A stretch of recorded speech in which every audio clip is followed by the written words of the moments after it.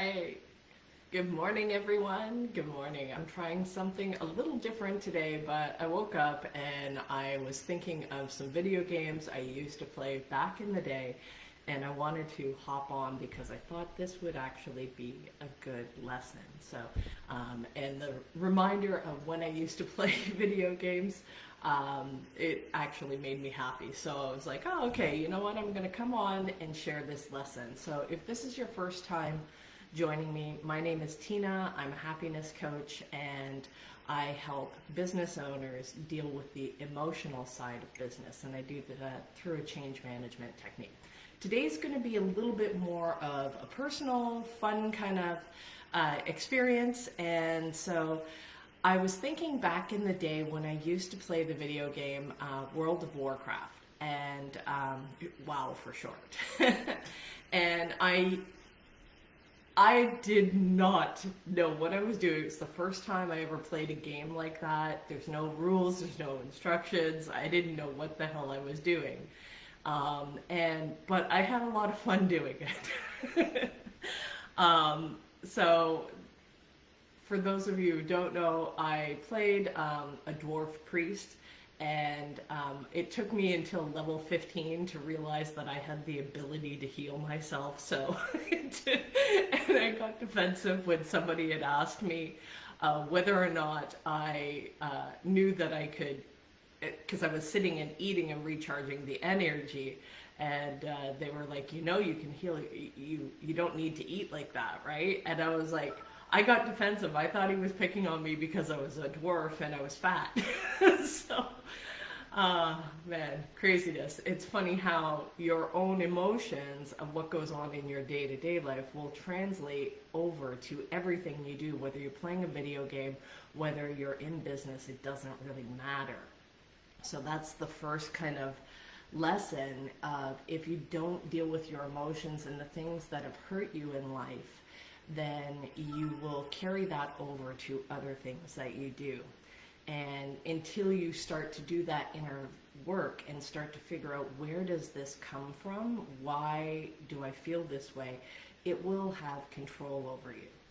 So what had happened, I can't remember what level I was at, but it was still like a really low level. Like it was maybe 10, 11, something like that. So, and I was in Ironforge, and Ironforge was the big city where you could go to the auction house, you could pick up your mail, you could store your items that you had won while you were questing and stuff like that. And so what ended up happening is, while we were there, and I was on I can't remember the name of the type of server, but it was a server where, you know, you can't kill other players, right? So, but you had you had two sides. You had the Alliance and the Horde, and the Horde, they ended up attacking Ironforge, and everybody was all running. The server was blowing up. The messages were like, "Hey, the Horde's here! The Horde's here!" And I was in Ironforge. I'm level 10, and they're like these, I think the highest level at the time was level 70. They were level 70, and they were attacking Ironforge, and all the NPC guards were trying to kill them, and all the players in the area were trying to kill these Horde players, because those are the only two that could attack each other, right? And so the Horde was in Ironforge, and I was in there. I was like jumping in, like, hey, you guys aren't supposed to be here. We were having fun. And I'm level 10. I got my like little wand, and I'm like trying to fire at these Horde players. And of course, I'm getting like ganked, and then it's a long run back from the graveyard back into your body. And so so I was getting wiped out over and over and over again, but I'm a little bit on the stubborn side. So I will continue, even though to everybody else it's obvious that there is no point in continuing. What, you can't do anything, you can't even scratch them, they're too high level, you're only level 10, you can't do any of that kind of stuff. And I woke up this morning thinking of that, and I'm like, what is the significance of thinking of that particular instance. And while I remember Steve was getting frustrated with me, and he's like, why are you bothering? Like, why are you bothering with this? You can't do anything. And I'm like, yeah, I make a difference. And that's the thing, is you need to have this belief that you make a difference, even though it doesn't appear that you make a difference. And here's why. Although I did not have the ability to even scratch their armor or do anything significant damage-wise to them, I did have the power to take their focus. And while they were bothering with me, it still depleted their energy, because they had to use spells because they were high up, so they couldn't, like, you know, do like face-to-face damage, right? Like, you know, there was no oh man, I'm only halfway through my coffee this morning. There's no melee damage, so they couldn't do that, so they had to use their spell. Well, at that level, you don't really get a choice of how much energy that spell takes from you. And so the thing is it still took their focus. And while other higher level alliance players were coming in, because Ironforge, there wasn't too many people. Most people hung out in Stormwind. But Ironforge, like, nobody hung out in the city, right? Unless you were a low level player, and or you were coming back to get something. So we were waiting for all the higher level alliance players to come and get rid of the horde out of the city, right? And so while we were doing that, it's like, while those players were still focused on me, a lowly level 10, it still depleted their energy. It still took their time, their energy away from them. And long enough for the other players to come on board to do something about it. Now, being one, it's not a big deal, but it's just like zombies. One zombie is not a big deal. You can kind of get away from them, but if you have a whole bunch of them, that becomes a problem, and that will end up being an energy suck on you. So how does this apply to entrepreneurship? One person, when you're small in your business, one person taking away your energy, being that little nuisance, because I was just being a little nuisance, but I was being a little nuisance, and it was taking that player's energy. And so one person doing that, it's not a big deal. You might have fun with it. You might enjoy giving that person a zot, wiping them off the face of the earth kind of thing, whatever it is. But if you have a bunch of them, and as you grow your business and you still continue that behavior, it's going to drain you of all of your energy. It's going to rob you of your focus, and you're not going to be able to focus on the things that matter in your business. And this can happen so easily with stuff online. So if it is, you know, somebody leaving a negative comment and you end up focusing all on that negative comment, it's one little comment. And instead of focusing on all the stuff that you're doing right in your business, it can really rob you of your energy. So while you have one little shit being a pain in the ass to you, drawing all of your energy, don't let that happen as you grow in your business, because it will deplete you of all of your energy, especially if you are used to doing your business more local, more face-to-face, it's not a big deal. But when you start expanding to online and you start getting exposed to trolls, it becomes a not so happy fun game, right? And it becomes, all of a sudden, instead of being on and this kind of happens the same if you are going from being an employee to being an entrepreneur. There's very different structures. When you're in a business, you have certain rules, certain code of conduct that people are expected to follow those rules. There's rules of engagement, right? But it's just like being on a server that is there's a PvE and a PvP. Yeah, that's it. PvE, where you can't just fight other players, and the town guard will end up making it impossible for you to try to fight with the other players.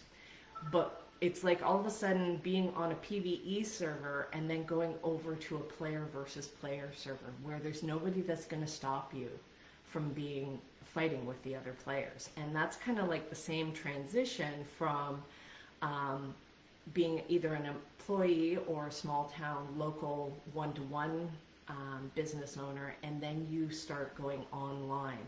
All of a sudden you went from having the safety in that structure of being knowing that if somebody started acting out of character, started acting out of line, they started to attack you for no reason, that the guards would come in and shut that shit down, right?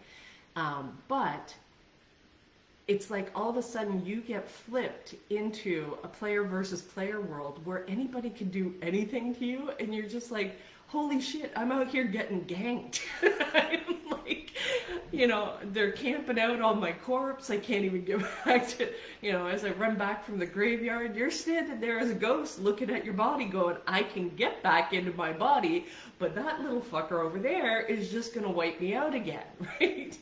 And it reminds me of a South Park episode where they were playing WoW and the same kind of thing was happening, and they finally managed to get back in their body, and they knew they couldn't beat those higher level players. So what they did is they went off into the forest and they killed these, they spent hours and hours and hours killing these boars that gave them the experience points that they needed so that they could level up in private. So it's funny how you see these life lessons that happen in the weirdest places, right? Whether you're playing a video game, whether you're watching a silly cartoon on TV, it doesn't matter. If you change your focus and you focus on what it is that you can actually learn from the situation, then you will be able to gain a lot of life lessons that can help you. So as you start to level up in your business, you're gonna come across all different sorts of emotions. There's gonna be things, and you're only human, you will be affected by it. And maybe you can brush off one little pissy little varmint that's trying to, get under your skin, and you're like, yeah, whatever.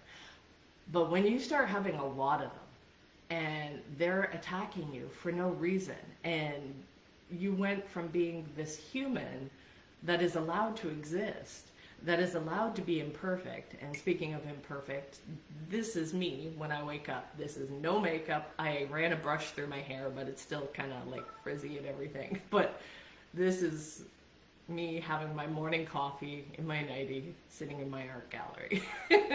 So, I like to think back on these kind of things, and I start to see little correlations of other things that are similar that have gone on in my life. So just like if you feel like you can't do something, right, you can still find ways. How can I go from feeling, which isn't a fact, a feeling of being insignificant, to switching it over to what is it that I can do? What can I do to actually make a difference? I can't overpower these other guys that are out to get me, so what can I do? I'm gonna go off and kill boars in the forest, and if it takes me 100 years to friggin' do it, at least I'm still leveling up, right? It's the long way to do it, but it's sometimes the only way that you can do it. And that's the difference. That is what will make you feel happier. It's not whether or not you're able to defeat the big boss. It is the journey, the progress that you are making along the way. And that has nothing to do with anybody else. That only has to do with you. And are you improving? Are you leveling up? Are you getting better little by little? It doesn't matter if you still can't beat the big boss. You're not there yet. It doesn't matter. do what you can with what you have, and then you will continue to grow. And that is where you have that growth process of, and sometimes it can feel like there's so many things, and it doesn't matter what level that you're at, you may look at whatever problem that you're facing and you may think to yourself, there is no way, this problem is too big. How am I, just one little person, going to actually make a difference? Well, you can make a difference in whatever way that you can today, right now, with the tools and the energy that you have. And that's what you need to focus on. What is it can I do? Maybe I can't fix this big problem. Maybe I can't change my situation. Maybe I can't change my circumstances. But there is something that you can do today to make yourself feel happier, to make yourself feel better, to make yourself love your business again, make yourself, make your employees that work for you, maybe they, you're like, they friggin' hate me because I had to tell them they did something wrong and now I'm the big bad guy, instead of being, everybody wants to feel like they're around people that actually like them and care about them, and it doesn't feel comfortable when somebody is looking at you and going, you're a fucking asshole, I hate your guts, right? And you're like, wait, what? No, I just needed you to be able to do this one thing different, and it's really hard to deal with that conflict, and it brings up a lot of emotion. Now, yes, as you go along, you can develop a thicker skin, and those little things don't bother you as much, but that is a reflection of how much you've already had to endure. So if you find yourself being sensitive to situations that are going on, it is because you're still new to the level, right? And that's okay. Whatever level that you're at, know that you're not going to stay there, that you will progress forward, and you will look back, whatever challenges you're facing right now today, there will be a point where you look back and go, fuck, I wish I just had those challenges. I wish it was just me having to deal with this, right? Those are the good old days, right? And you see this in video games too. People look at the nostalgia factor, right? And they talk about vanilla WoW, and it's like, oh, back in the day, and there were so many challenges. It took forever. There were all these complications. Like when you were first, like the big thing was trying to get to the point where you could get a mount, where you could fly or you could ride, so that you could get to places faster. But at the same time, while you can get to places faster and everything becomes limitless, what ends up happening is you get bored at that higher level of the game. And so these higher level players would often go around and fuck other junior players up just for fun, right? Just because they were bored. Meanwhile, these lower level players are like, it takes 10 minutes to run back to your corpse when you get killed. So when you get killed, it's a real inconvenience, and you have to like run all the way back. So while that's a real inconvenience, those are your easy times. Those are your enjoyable times. So even though it doesn't feel like it, enjoy the process of what you're in right now, where you're at, and focus on, at this level, it's so easy to fix your problems. You just kind of like, just look at one problem and just start to take action on it. You don't have to plan, you don't have to plot, you don't have to worry about all these other things. You can just move. And that, in and of itself, is something really, really enjoyable. And it's like you get to fix these easier level problems. But as you go up, there's a lot more to lose. And now you have to be more careful. Now you have to be more strategic, because it's not just you as a business owner that fucks up. If you fuck up, it's not just you getting wiped. It's all of your employees. It's all of your vendors. There's this interconnectedness. It's not just about you anymore as a business owner. And that can be a lot of stress, because maybe you started out in your business going, I just want to make money. I don't want to be told what to do, and this is what I'm going to do. And you start off and you start seeing some success. But in order to grow, in order to get to the levels that you want, you now have to interact with other people. You now have to bring on other people into your business.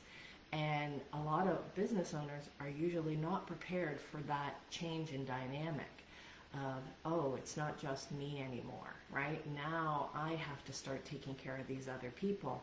And if I fail, it's not just the customers that are going to be pissed off at me. It's these other people that had their livelihood dependent on me to do a good job. And so what started out as I just wanted freedom, I just wanted all of this extra money and all of this kind of stuff, there is a cost. The hidden cost is you have a huge amount of responsibility. And if you screw up, it's other people's lives that are on the line, not just yours. And so if you don't want that kind of responsibility, then stay as an employee. You will have a whole lot more freedom. You'll have a whole lot more time to just go play video games after you finish work. You can be pissed off at your boss and it doesn't matter. It's their fault, blah, blah, blah. You don't get that luxury. That's the trade-off. You don't get that luxury as a business owner to be able to do that. Now, you can maybe be a freelancer and kind of do like a freelancer or a consultant. You can do a bit of work. You don't have the rules and restrictions of being an actual employee that you have to follow along with the social dynamics of being in that company, right? Because every company has got certain social dynamics. They've got a certain culture. And even that will change as the company grows, right? If you have a company that is more junior, then you're going to need people that are like, the hunter-gatherers kind of thing, right? They're going to go out there, they're going to make the kills, they're going to bring them back, they're going to, they're really resourceful, they don't like being told what to do, you just let them go and they do their thing, right? But as you start to grow in your business, you need to start implementing some structures. You need to start implementing some different ways of behaving that you can't just cowboy it, right? As you start putting in systems, and done this lots of times, it's like, you implement a system in and of itself is applying structure, applying ways of behaving, right? That you have to follow these set rules. Well, those people that you brought on board that loved and thrived in the kind of environment that was cowboying it, that they were, they loved operating in no rules, no structure. They thrived in that kind of environment. They are not going to do so well as you transition from growing your business to now you are in a place where you have to start following these systems. You have to start following these rules. Well, those people that helped you get to that point, they're going to be resistant to that. Now, some will be able to make the transition and still continue to grow with you. A lot of them will not, and so you will lose people. And that will make you feel like, oh, what am I doing wrong? It's like they helped me build this business, and now you're losing friends because you're now at a different level. You're now growing to a certain aspect, and it's no different like being in the video game. Wow, once you get your mount, you're used to riding. Like you're not going to walk that whole distance anymore. You're like, screw this, I'm getting on my mount and I'm going. And so this is why it's so important that when whoever you're with, that you grow with them, that you are not still walking that path when somebody else has hopped on a horse, and that they're able to run and they're able to go. And it gets even worse when they get their flying mount. Then they can go and do all kinds of things that you can't do, and you feel left behind. So whether you're the one feeling left behind or you're the business owner that has to grow to a new level and you have to leave other people behind to do that, there are a lot of emotions that come up, and these are the kinds of things that I help with. I help with being able to deal with those and process those emotions. So you're going to be seeing some new things coming up for me. So not only am I doing my artwork, which is very beneficial for me, I love the process. It's a very healing thing. I do have some workshops coming up where I am going to be doing a dinner and teaching you guys how to do paint pour. So if that's something that you're interested in, check out my RemLab Studios. There's a flyer. There's also some stuff on my page. If you are in the Wasaga Beach, Ontario, Canada area, come have some dinner. I've got some upscale menu items. There's going to be a welcome cocktail, an appetizer, main meal, and a dessert. This is all stuff I'm told that I'm a pretty good cook, so please come out. I'm not a restaurant, so there's only 5 spaces limited. I've got October 23rd and October 30th. It's $100. Just show up. I'll provide everything for you. We're going to have a great night, 7 p.m. till 10 p.m. So those 2 nights. And if this is successful, I may expand this and do an online version. Obviously, I can't do the dinner piece, but maybe we can do a paint pour together, and I will show you how to do that. So that is that aspect of the business. And then there's another piece that I am doing with the happiness coaching. I will be evolving that piece out. And so I'll be making some changes. I'm not ready to quite announce them just yet, but I wanted to come on here and just share that analogy of how, you know, video games, entrepreneurship, and happiness all tie together. They're all different levels of business, and how you can see that these things apply. Right? You know, so you can get really cool lessons if you are looking for them, if you are focused on them. So you definitely want to be able to be in the right mindset. Thank you, Melissa. You love my paintings. Thanks. Be in the right mindset so that you can allow others to help you, support you, and grow with you. And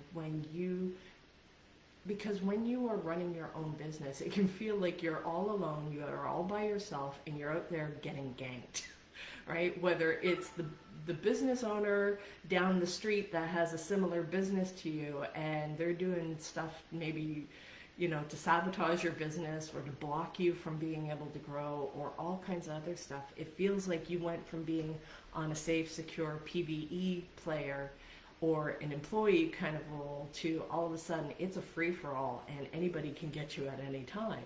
So being surrounded by a community of people that does actually care for you, that does actually support you and help you grow, will allow you to feel much happier. And when you feel happier, you will be, instead of in that constant state of fight or flight of like, oh shit, everybody's out to get me, maybe I shouldn't do this, maybe I should just close my business down and go back to a safe, secure 9-to-5 job, which as that company grows, they may or may not keep you on board. They may allow you to stay on for a certain period of their growth, but when they hit a certain structure, they may cut those ties and you're left to be on your own. So if you are a business owner, you're going to want to try to surround yourself with people that will help make you happy so that you can get out of that fight or flight mode and you can get into the more creative problem solving mode where you can start to look at the challenges that you're facing, and instead of going, this is too hard, this is impossible, I can't do this, to having a bunch of people around you going, no, how can we do this? How can you fix this? How can we change this? Because all problems are solvable. You may not have the right tools, you may not have the right resources, you may not have the right skills in order to be able to do that right now today, but you can find a way to do it, even if the problem seems impossible. So if you're in that stage where you're feeling insignificant, I would encourage you to stick around, follow my YouTube channel, which is Coach T2B 125. You can also join my Facebook group, which is The Happiness Coach, and you will get trainings there. I will keep you posted on the things that are going to be changing as we go along here, and I will be offering a paid coaching mentorship where you can ask more questions. So it's not just me talking and kind of giving you insight and guidance. We can now switch this over to a way that you can ask questions about your business, what's going on with you, and I can help give you that guidance because I don't have the same emotions attached to your business as you do. So that in and of itself allows me to have some clarity. I'm not emotionally invested. You don't have to worry about whether or not I think that you're doing a good job. And I can cheer you on and help encourage you to get you to that next level, because you are the one with the skill set. You are the one with the vision. You are the one with the knowledge that you need in order to grow your business. And sometimes all you just need is to know that there's one person in your corner that has your back to help you grow. And that will allow you to hit new levels. That will build the belief within you to hit new levels, right? So with that, guys, that is my morning coffee ramble, and I'm almost out here, so it's time to refill. And with that, I'm going to wrap it up. And if you enjoyed this, comment below, share it with friends, and we'll talk to you tomorrow. Bye.